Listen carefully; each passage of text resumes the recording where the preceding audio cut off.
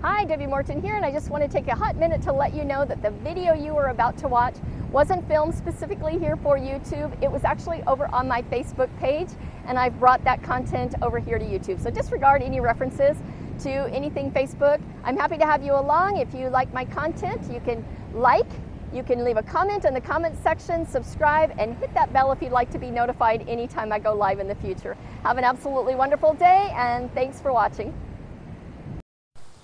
Good morning, everyone. I am actually maybe afternoon or evening for some of you. I'm coming to you from beautiful Cabo Azul Resort in San Jose del Cabo, and I wanted to hop on here. It's been a long time since I've done a live. Facebook doesn't favor them anymore since Reels came out. The only things that people are shown mainly are the short video Reels. And so if you happen to be watching this on a replay, go ahead and just hit replay. It just kind of helps so that other people who might want to see this can tune in, and Facebook will show it to them. But I wanted to just hop on and first of all say thank you so much to an amazing community here on Facebook that has been just an incredible support over the last few years. And I'm going to try to get through this without crying, but I have a few things that I want to share. And the Facebook community here has just been incredible in reaching out to me personally. I've had the pleasure of being able to meet with a couple of people in person who said that they were in the area and they'd been through something similar to what I had been through. And so for those of you who are just tuning in, if you don't know me, my name is Debbie Morton, and about 3 months ago on June 7th, I lost my husband very unexpectedly. And I have had a few people ask questions, you know, what happened? And I do want to answer that because I didn't go into a whole lot of detail on the page, but John had a heart attack. That's hard to say. John had a heart attack about 7 years ago, and it really scared him. Like, it woke him up in terms of his diet and staying active and fit, and he was very fit, very active. He was a competition water skier, and he loved to hike. And so when we moved to Phoenix, he found a new cardiologist, and he went over, you know, his diet and everything with a cardiologist. And in April of this year, we came to this very resort. We were going to go scuba diving. And in order to go scuba diving, because John had a heart attack previously, he had to have a letter giving him authorization to scuba dive. So he actually went to the doctor in March, and he had all kinds of blood work. He had an EKG, a stress test, and he was super excited because the doctor said to him, his cardiologist said, "You're like the healthiest patient I have. Just keep doing what you're doing." So he did. And on June 7th, actually that was a Tuesday, on Sunday before that Tuesday, I went up to Sedona. It's about 90 minutes from our house. And I wanted to go up to Sedona. I invited John to go up there with me, and we would do some hiking up there, but he wanted to go on a particular hike that was happening down in the Phoenix Valley. What I also learned later is that he had bought a kayak that I was unaware of. And so I'm sure he was planning on picking up the kayak as well, and that was going to be a surprise. And it was a surprise. So anyways, so I was up in the morning. I was actually kind of going through a class, a live trading session, and just learning some stuff. And I got a phone call from the hike organizer, who happens to be a really, really good friend of John's. They hike a lot together. And he just said, "John is okay. I just wanted to let you know that he collapsed on the hike, and they're taking him to the hospital right now," but he was joking around. And it was while he was in the ambulance that his heart stopped. And so when I got a phone call, I was coming from Sedona to the hospital where he was being taken, which was about a 90-minute drive from Sedona. And the doctor called and said that, you know, he was being kept alive with an automatic, I don't even know what the CPR machine, something that was pounding his chest, and oxygen. But he was being taken into surgery, and they were going to do their best to get his heart going again. And so by the time I got down, he was still in surgery when I got to the hospital, but he didn't make it. And so that was a day that really changed my life. And it's okay, I'm doing well. I don't want to cry right now, just because nobody prepares for that. And one thing, there's going to be several lessons as you listen to this, just several lessons. You never know what your last day is. John was fit, he was healthy. He went out that day. Now, he did take his blood pressure in the morning. I saw the blood pressure machine sitting on the bed. So maybe he had some inkling that something wasn't right, but he had had an assurance from his doctor a few months previous that everything was fine. And so I think he might have only taken that blood pressure just, to, I don't know why. I'll never be able to know that why. But the one thing I want to share is, if you're in a relationship, and you are in relationships, right? You have your parents, you have your kids, you have a spouse, you have a loved one, you have brothers, sisters. If you're in a relationship, like, you never know. Always make sure that relationship is right, and always make sure that if something were to happen to that person, do you know what to do?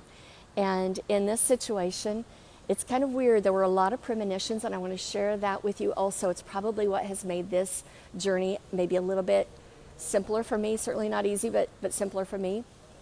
About 6 months ago, I just started having, like, I wouldn't even call them premonitions, but at the time, I guess they were. A lot of times when I would think, John, if something were to happen to you, I need to know how to get a hold of your clients. John, if something were to happen to you, I need to know how to unlock the back gate. John, if something were to happen to you.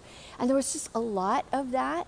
And I don't know if maybe there was some unspoken signs or something that I was being sensitive to, but it was because of that on May 31st, he sent me a document that had, like, all of his end-of-life wishes, his favorite songs, and the key to getting into his computer, the password to his passwords file, which is what really helped me be able to wrap everything up. We got married 10 years ago, so he had personal accounts. And then he had a business and business accounts, and then he took care of my business because he was a bookkeeper. So he had my business accounts in his name, which became a little bit of a challenge. And then we had our joint accounts, and so he was maintaining a lot of different accounts, and there were credit cards assigned to each one. And when you're in a time of grief and it's very unexpected, I can't tell you how grateful I am that I had that and that he had left that for me. So one thing, lesson number one, just make sure that your loved ones know what to do if something happens to you. So that kind of brings me to, like, my future. And let me kind of go through the timeline. The first month was just really difficult. I had a lot of work to do, a lot. Getting everything straightened out, making sure the bills still got paid, trying to figure out which bills came from which accounts. Accounts were being closed down by the banks. He had me as POD on some of the accounts, so they transferred, but they wouldn't let me withdraw a portion of the account. I had to withdraw the whole thing, but it might have been the only account that had his name on it, so I couldn't close that account. There were some accounts he thought he had me as POD, but I was actually just a co-signer, and those accounts actually got closed. And so there was a lot of just, like, tracking down everything, figuring out I'm getting eaten by mosquitoes here. Just tracking down everything that was out there and making sure that bills got paid. And then you're trying to do that in a time of grief. You're just in a complete state of fog, expecting that he's going to walk out of his room at any moment, or you're going to turn around and you're going to see him at any moment. And it was a lot to deal with that first month. I think I just went through it in a total state of shock. After that, we had several trips that we had planned together. We had 3 different trips that were already booked. We are timeshare owners. I am not advocating timeshare, but I will tell you that in my situation, I am very grateful for them right now. He had 3 trips planned. One of them was to St. Morton, and we were going with a friend.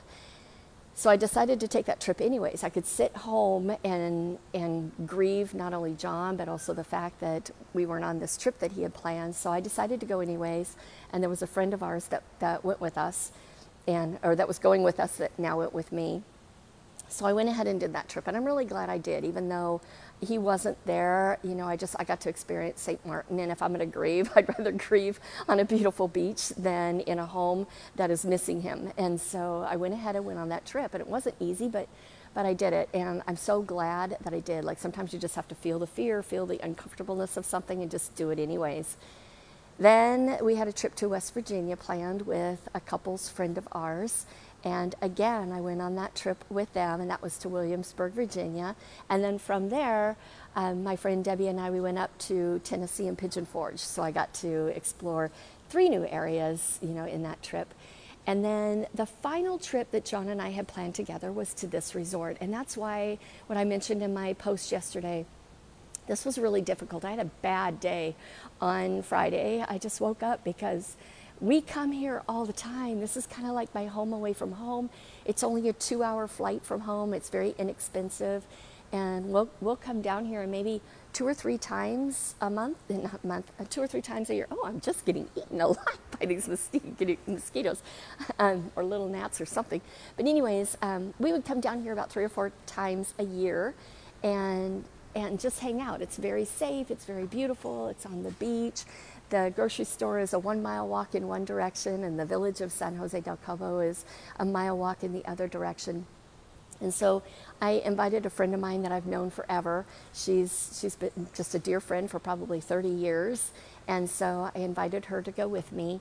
And this trip was a little tough because I have a lot of memories here. We've done so much in this area. We've hung out by the pools. I can name every chair that we've sat in, every dish we've eaten at a restaurant. It's just been, this place was very, very special to us. So I wasn't sure how I would do with this trip. And I will say that I am here now, and I'm gonna kind of walk a little bit so I'm not so exposed to the mosquitoes.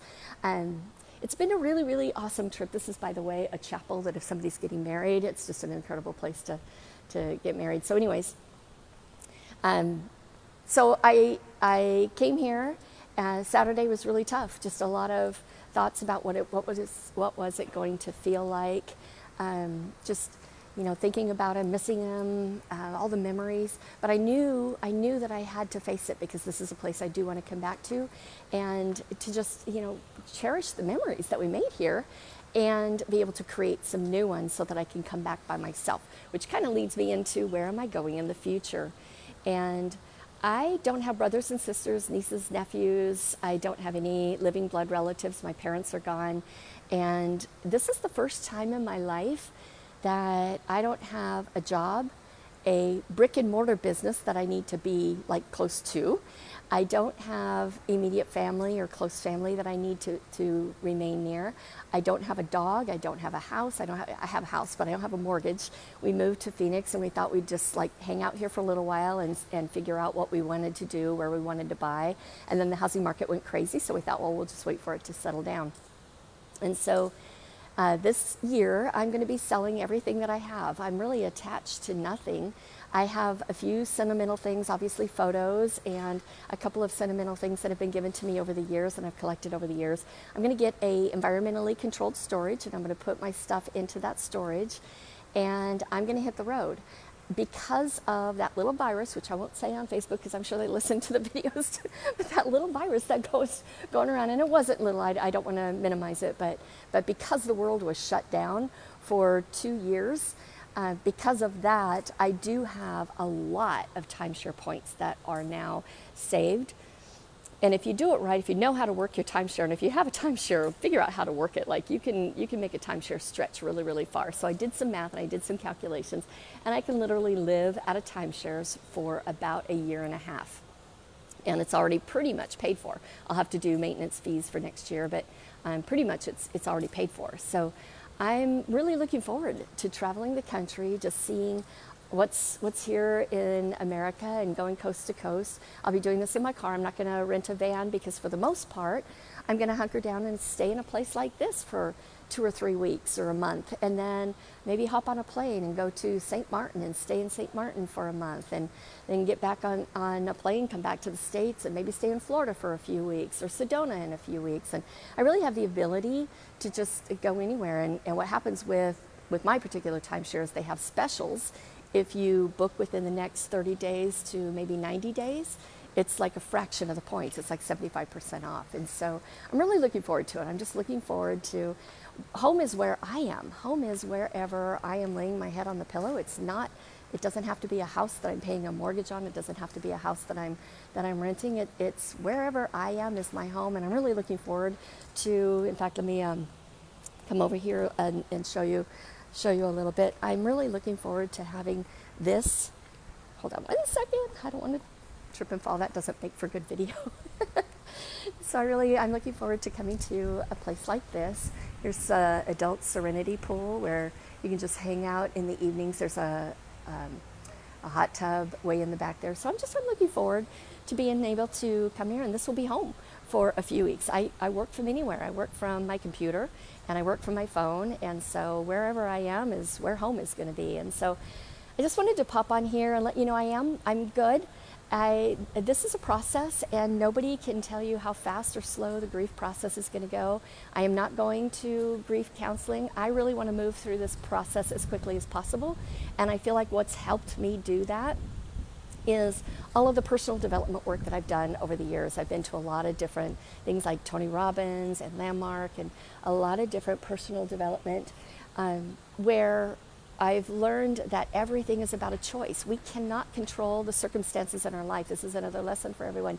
You can't control the circumstances in your life. If you go through a divorce, if a spouse leaves you unexpectedly because they pass away, or they just decide they don't want to be with you anymore, or if you lose a loved one, or if you get an illness, we can't control things that happen in our lives, but what we can control is our attitude.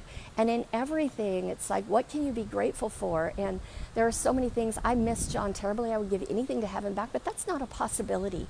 And I get to choose, do I want to remain miserable, living alone without him for the next 10 years? Or do I choose to accept that he's not here, but I have the memories and I have all the wonderful things that are set up and in place, that I can now live a life that I choose to live and still enjoy life. And I have all the memories in my phone of him, and I'm so grateful that we traveled as much as we did. That's another thing. Stop waiting for someday. If there's things you want to do, if there's a dream trip that you want to take, you want to go somewhere and create memories with your loved one or your family or your kids or your grandkids, do it. You just don't know what tomorrow holds. And I remember a long time ago I was watching, I don't know if you guys have seen the show Susie Orman, but right after I got divorced, I was having a little pity party on the couch, and I used to watch that show, and she would listen to people tell about their finances and how much they make and how much is in the bank and what's in their retirement,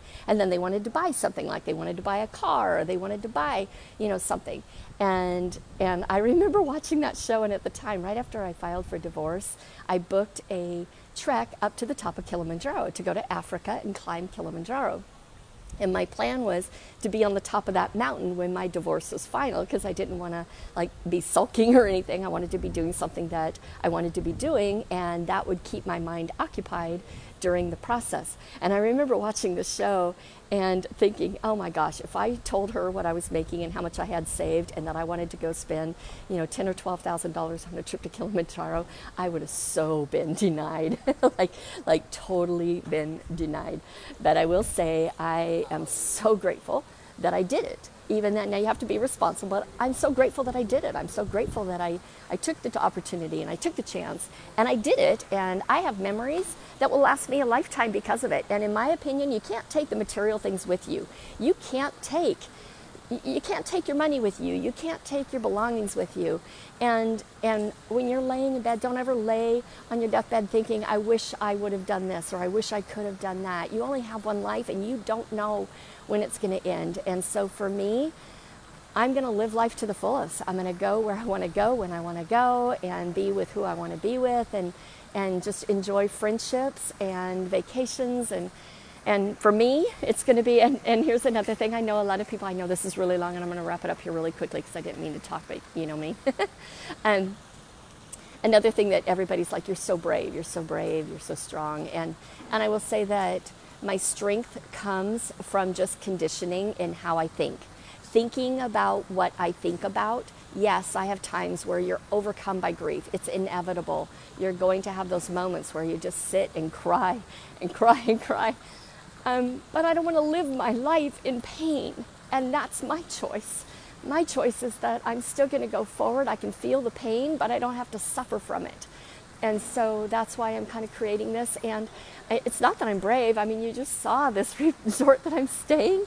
It's not like I'm heading off in a van or my car and I'm totally homeless with no place to sleep. Like, I have lots of places to sleep, and all I'm doing is just stringing 1 3-week vacation at the end of each 3-week vacation. I just simply travel between my vacation spots, but my vacation spots now will happen to be my home as well. And I'll do this for maybe a year, maybe a year and a half, and who knows, if I hate it, then I'll buy a house and settle down and just use my timeshare just in a normal way of vacation.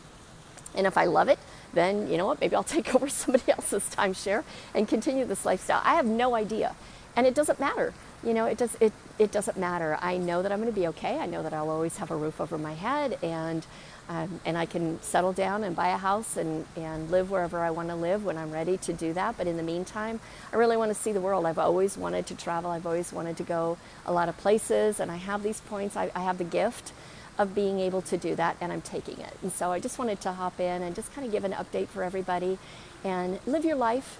You know, decide your dreams and figure out what it's going to take to get there, and just take the action to get there. And you've got this. You know, no matter what's going on, we can't control the events of our life, but you can control your attitude around them, and that is the most important thing. And this has really been, it's tested my ability to do that, and I think I'm doing okay at it. And so I just wanted to hop on here and say I love you all. Thank you so much for supporting me, and I'm gonna go now because I'm gonna cry. Bye-bye.